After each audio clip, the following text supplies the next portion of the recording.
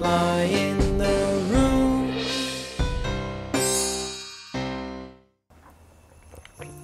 Cheers to the tea drinkers, because for all those pals who still did not receive the salary and need to drink tea instead of coffee in the morning. Ugh, it's way too many lemons.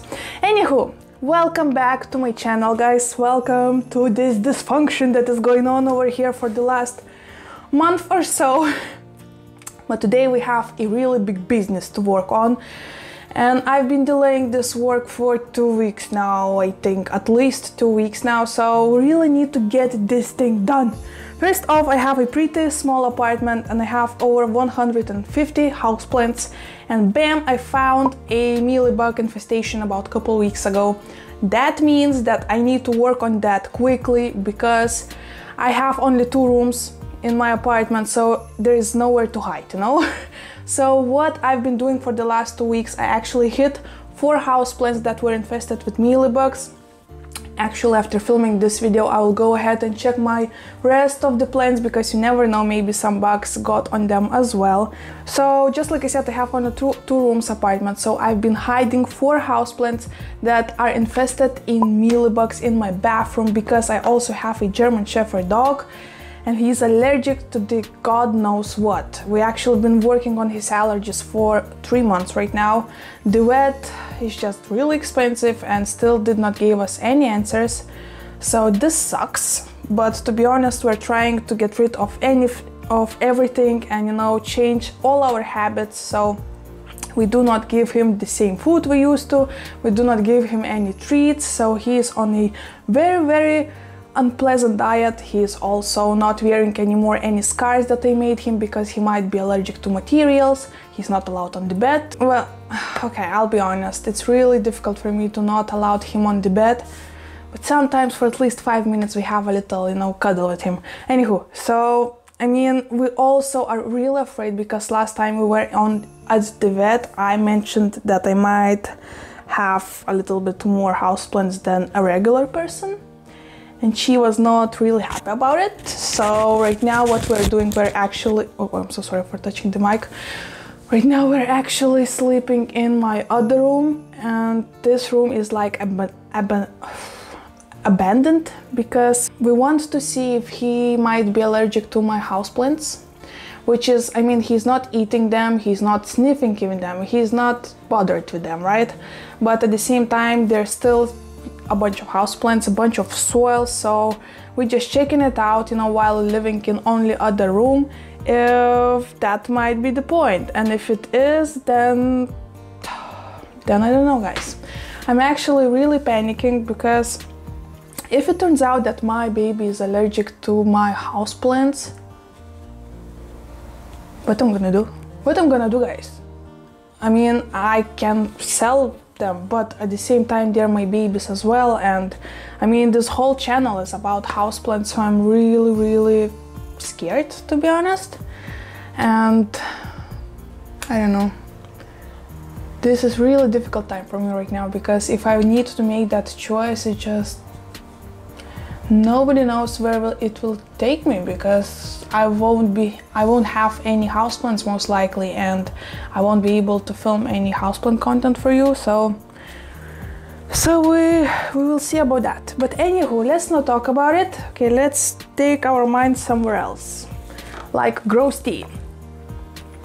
So let's get to the business. I have 4 houseplants, variegated Spathiphyllum Cupido. I also have my awesome, gorgeous frosted heart, I think, Syngonium, which is very beautiful. I also have my Anthurium clarinervium and also my Philodendron subastatum, right? 4 houseplants that needs to be taken care of. We most likely will only work on these 2 houseplants because these ones are growing in a pretty big pot, so I'm not sure if I will have enough soil because once again my salary still did not came. It seems like my job is not in a hurry and every single month I receive my salary later and later, so that's annoying. But anywho, I think I will start to work on this Anthurium because, guys, look at this flipping root. I still am not sure how I will take it out of the pot.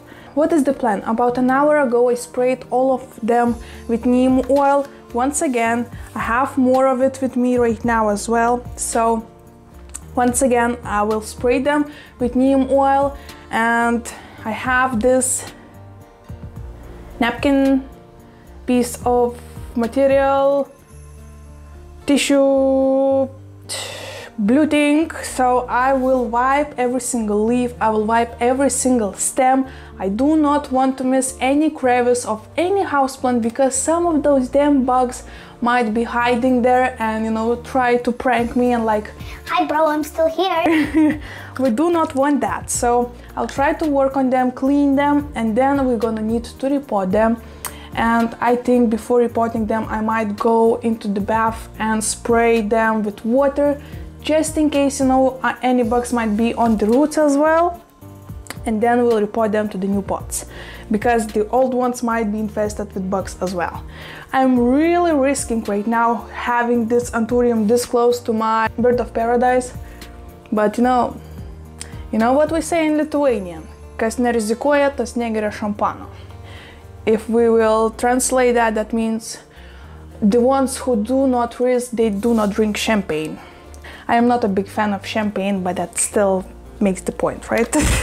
Okay, let's just go for it. So I will put you a little bit lower so you can see what in the world I am doing, and let's just go for it. Yeah, I think that will work, right? What do you think about my socks? Oh, sorry, Mark is here. These are cacti with Christmas lights and Christmas hats. This is the socks that my mom gave me, and I love them. So first off, let's wipe those leaves.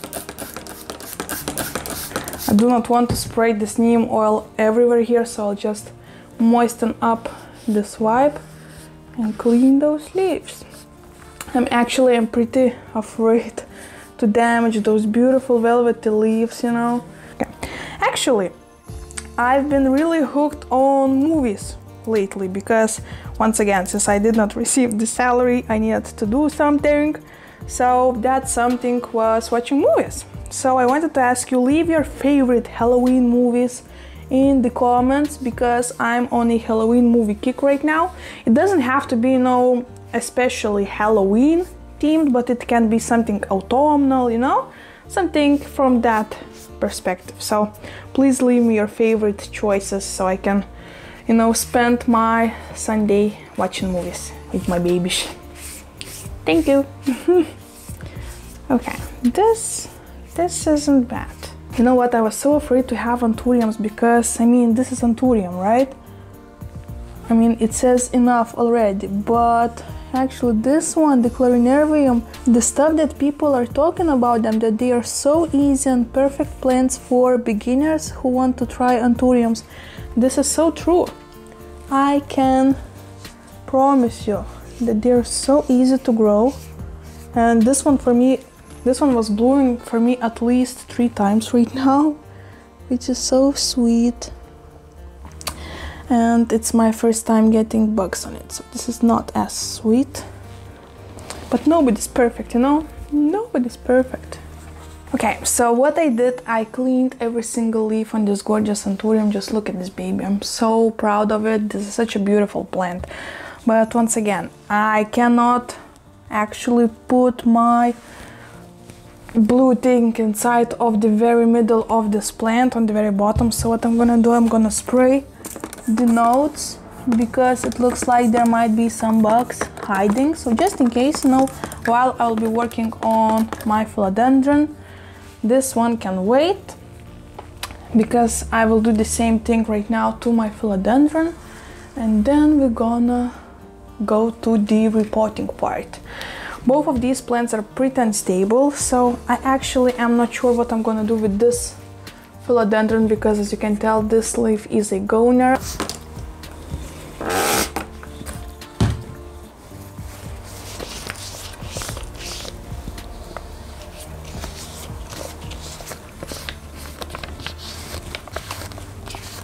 The worst part about this philodendron, that if you will look close enough into the leaves, they have this little pocket, should we call it pocket, on every single leaf.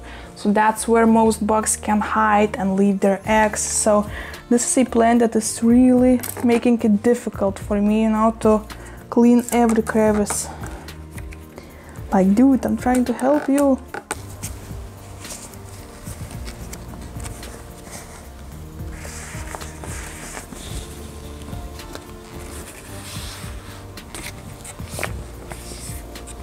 Alright guys, I cleaned this philodendron as well, and I'll be honest, it doesn't look the best, even though the leaves right now looks beautiful and shiny, but there were a little bit more bugs than it was on Anthurium. On Anthurium I think I found maybe 2 mealybugs, on this one was at least 20, so this is so sad and annoying because I was working on this plant for 2 weeks now. But for those who are pretty new to the mealybugs and you have no idea what I'm talking about, let me show you how the damage looks on it. So these leaves show it the best. Can you tell how damaged this poor thing is? These lines are from uncurling of this leaf, so it's not the lines, it's these patterns. See, this is really sad to see. So I actually made a decision that I need to cut this philodendron because this specific part, I'm not sure if this leaf will survive it with this damage, so I will cut it off with my, it's not scissors, but you know, I will cut it off and I will try to propagate it in my separate room somewhere aside from my other plants. I do not feel confident, you know, putting it back next to all of my other plants. So first off,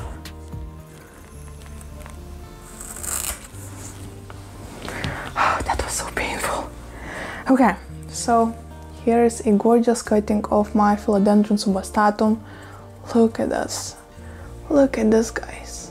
Such a gorgeous underside of the leaves, right? So I'll try to propagate it in water and I don't know, we'll see how this will go, you know.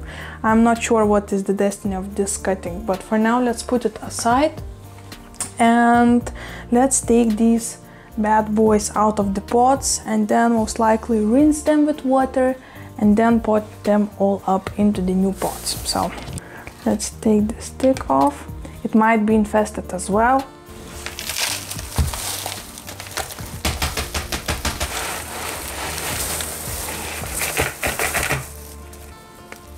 Okay, so this pot once again needs to be washed because it might be infested too, so I'm putting it aside right now. And let's try to get rid of the soil as much as we can, at least, because you know how I am soft and I just cannot, you know, destroy all of those roots, even though I know this is for the best. Okay, let's see what we can do. Let me put these plants a little bit more aside. All I could think about while tearing these roots apart was, she's a maniac, maniac, oh no, no, no, no. Oh god, this is horrible. Okay, so I did everything I could, okay? The more I dig in, the more roots I am losing, and that's not what I want with this plant. So I think this is destroyed enough already. So I will take this one aside. That's a really healthy root. Oop. I mean, there's still a way that I might take it off, so let's see about that.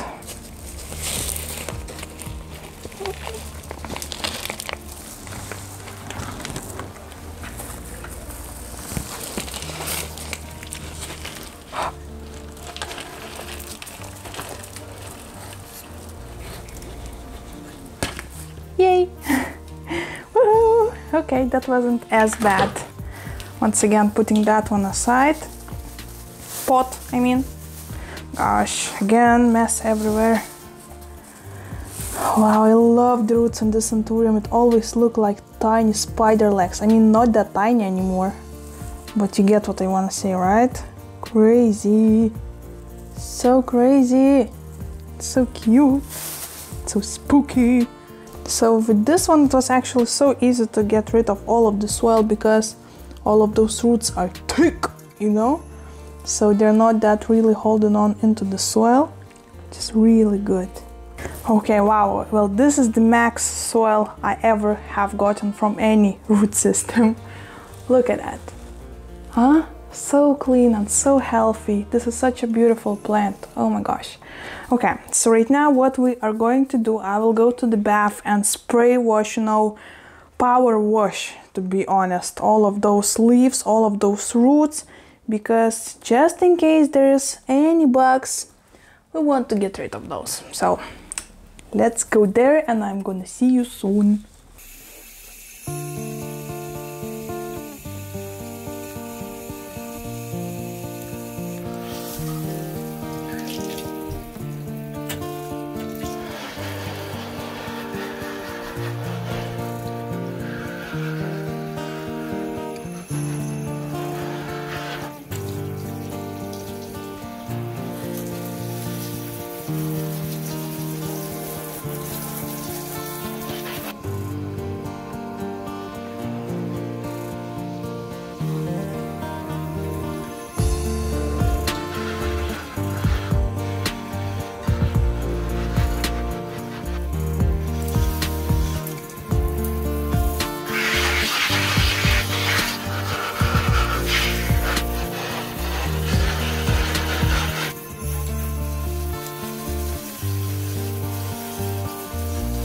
I just finished power washing both of my plants, and I right now been choosing between the pots where I should put them. And I think what I decided I will use for this anthurium, look at those gorgeous healthy roots, I will use this simple terracotta pot because it's pretty deep, but most likely I will put it into this ceramic pot that I have with cute teddy bear, because it needs a deeper pot 100% and this will work perfectly. Yeah, okay, we're gonna do that. So 2 terracotta pots. I actually was so stoked because I thought I might use my newest painted pot. What do we think? What do we think? Let me know in the comments. I painted it a couple days ago and I think it turned out so spooky and so cute at the same time, right? But this one really gonna be too small for both of these plants, so we're gonna keep it for the next repotting. And right now about the soil. So what I am going to use, I have some ficus soil, you know, the simple soil mix that is perfect for rhododendron, ficuses, citrus plants. So it's a little bit more moisture keeping mixture, so it's not the best. But I also have some orchid mixes that are pretty decent, pretty chunky. So when I will mix them all together, I think it will be a perfect mix, because at the same time it's pretty good to keep the moisture, but also there are so many chunks that will, you know, have, and that will make some ear pockets for this mix. So this is perfect. Look at it. So this is a mix special for orchids. I bought it from a specific orchid store here in Vilnius. So lots and lots of orchid barks. You can also add some clay pebbles, some sphagnum moss chunks inside of there, some perlite, and etc. Right? So this is how the perfect mix for the orchid would look like, and I think it will work this time perfectly for my philodendron and anthurium. So let's mix it all up. Okay, here is another actually mix for orchids as well. Look at that. So chunky. Really, really chunky, lots of just simple barks. Okay, and now we will mix. Wanna hear a funny fact? After every single repotting I make, when I blow my nose, there is black boogers. Oh, this sounds so ladylike, right? But this is so funny. Actually, a couple of first times I wouldn't get it, because, you know, you blow your nose and it's black and you're like, what the hell is wrong with me? Am I venom or something? But yeah, this is just the soil. Anyway, okay, let's pot them up. So let's start from anthurium and then we'll go to philodendron. So let me put you lower, because right now all you can see is me, which is not bad. I mean, okay. But we all came in here to look at plants, not at me, right? Maybe, oh, Sitting like this on the ground really isn't helping my back either. The things you do for you guys. Already I think this is so much stress for these plants, like, I mean, they're probably so confused, like, what the hell? The winter comes, first cold days came, actually couple nights in a row we had -degrees in Celsius outside, so the plants that I'm reporting right now are probably most likely like, what the heck? What the heck is going on with this lady? Did she saw a calendar or something? Okay, so we are done with this gorgeous anthurium. I'm gonna need to put this label off, take these labels off, because is it only me, or whenever I am reporting plants into new pots that have labels, always somehow the prettiest side of a plant turns out to be on the side that the label is? God damn it. But yeah, this is how it looks like. Oh, so cute. Isn't that a beautiful plant? I love that it's stable finally, you know, not falling around. Cannot wait for roots, you know, to be a little bit stronger, and yeah, I'm really happy with this one.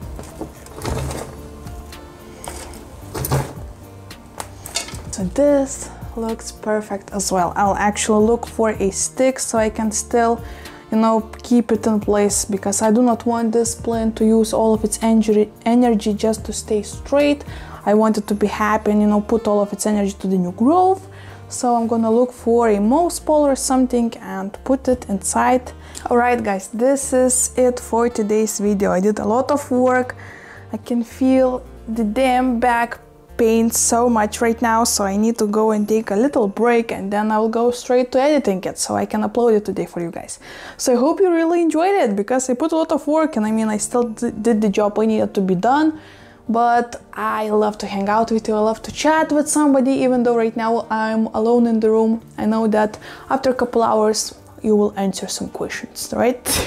Okay, before going to our business, once again, let me teach you another language lesson. And this time...